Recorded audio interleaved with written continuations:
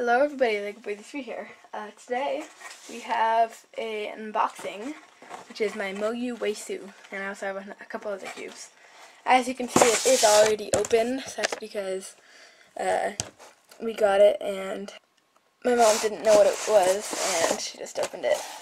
It was supposed to come tomorrow, but it actually took only like 2 days because Amazon Prime 2-day shipping. But anyway, here we have a Shengshou cube, 3x3, another Shengshou 3x3, and the Moyu Weisu. Pretty heavy. Let's get that away.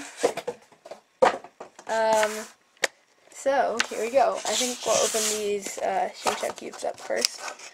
That's an interesting textured sticker. It looks almost like a Christmas tile. I'll have to check that out. Oh yeah, that definitely does have a, oh wow. That feels like, almost like a Christmas tile. Wow. Does this one have it too? Oh yeah. The reason I got these was actually to take the stickers off and put some other stickers on, but yeah, these have interesting stickers. I wouldn't even consider them stickers. I'd probably call them tiles, but I guess they changed it since the last time I bought one of these. So yeah. Oh yeah, it looks like this is actually just a textured sticker.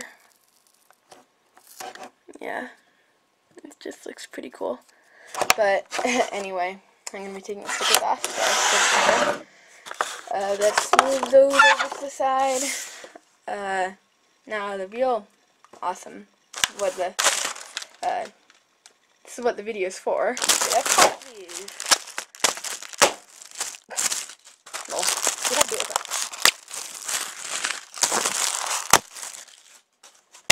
Okay, actually, let's get the Moyu Weisu out. So this is one of the best types of 4x4 there is, I think. Yeah. So it looks like it's taped up really well. Let's get the scissors out. Okay, here we go. Cut that open. Ooh, that looks like a nice shade. It's a very vibrant orange. Little instruction manual thing. And here we go. It does have a bunch of pictures of the mechanism on the outside. Here we go. What's that thing? Is that like clear thing to protect the logo, I guess?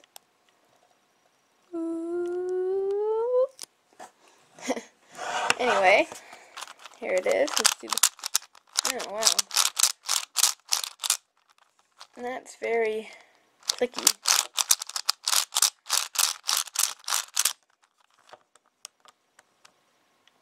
Oh, I see the problem. One of those little bumps is out of alignment. I'll have to fix that. Yeah. Well, that was a fail. This side feels really nice. So does this side. But, wait, where is it? But yeah, we'll have to fix that. 1 second. Let me get into the mechanism. There we go.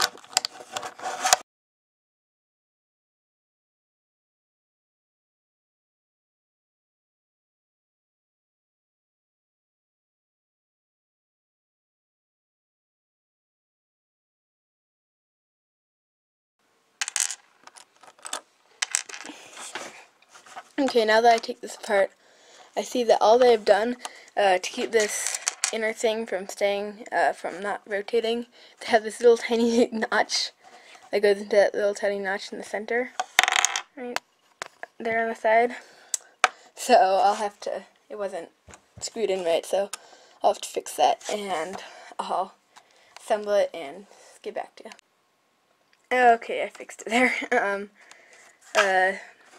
It looked like it was just screwed in wrong, but this is a good time to look at the mechanism. As you can see here on this edge piece, basically is a V-cube knockoff, I think. It looks almost identical to it, only the pieces do feel a lot sturdier. And as you can see on here, it has a little like torpedo piece, I think that is. to lock it underneath this these centers, and yeah, that definitely works pretty well. So once we get this back together, yeah, that's definitely a lot better. So yeah, let's see corner cutting real quick. This is forward corner cutting. It can do, yeah, if you force it, it can do like a QB. That's pretty good. Compared to my other 4x4, my V cube, if I try and do a QB, well, that does do it pretty well, but it does catch quite a bit too. This one, it does it pretty easily. But the main thing is backwards corner cutting. Let's see if can it do a half QB. Yeah, sorta. Well, if you kind of wiggle it a little bit, the corner does get stuck on that piece. But it can do small amounts well, I think.